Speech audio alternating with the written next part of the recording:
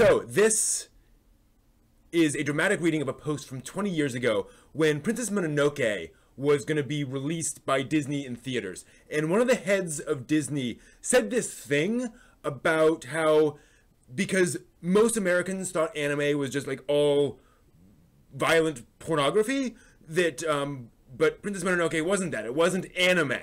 And boy, that got people really worked up. And this is what Kione had to say at the time. With the impending release of Princess Mononoke, anime has a chance to be appreciated and accepted by a wider audience. Then these uninformed experts impress rigid and false definitions of the genre on the mainstream. Maybe we should send a manifesto to the heads of all the major American film and animation studios, newspapers, and television stations. I'm half joking, but I'm so sick of these misleading articles.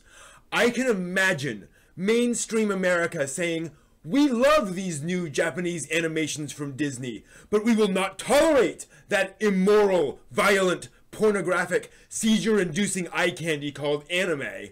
If one of these so-called suits makes a similar statement on Entertainment Tonight, the genre of anime will be forever defined by the masses.